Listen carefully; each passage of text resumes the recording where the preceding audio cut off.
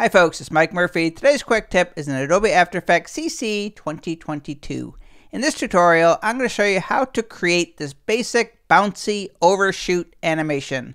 Let me show you how to do it in Adobe After Effects CC 2022. Okay, so my composition is 1920 by 1080 pixels, 30 frames per second, 5 seconds in duration. So here I just have a logo layer, and I'm just going to align it to the center of the composition. We are going to be animating the position property, so I'm going to select the logo layer and tap on P for position. I'm going to drag the playhead out to the 2-second mark. This is where I want the animation to end. I want the logo to end right in the center, so I'm just going to click the stopwatch next to position to create a keyframe. I'm going to drag the playhead back to the very beginning. I want the animation to start with the logo at the very top. So I'm just going to click, I'm going to hold the shift key to make sure I drag up in a straight line, and I'm just going to drag up the logo until I can't see it. And if I tap the spacebar to preview, this is what the animation looks like so far. Pretty boring. With the logo layer selected, I'm going to drag the playhead out to the 1-second mark, or 30 frames ahead.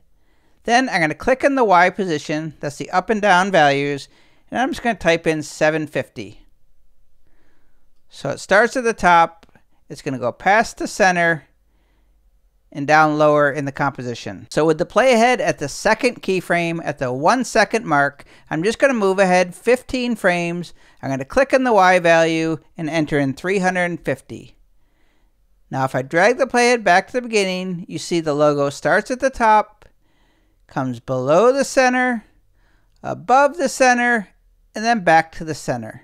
And if I hit the spacebar to preview, this is what the animation looks like. A basic, bouncy, overshoot animation. And now let's put on the finishing touches. First, select all of the keyframes. You can drag out a selection, or the bonus tip. If you just click on the word position or any property that has keyframes, when you click on the property, it will automatically select all of the keyframes on the timeline for that property. With all of the keyframes selected, right-click or control-click on any keyframe, go to Keyframe Assistant and select Easy Ease, or use the must-know keyboard shortcut F9.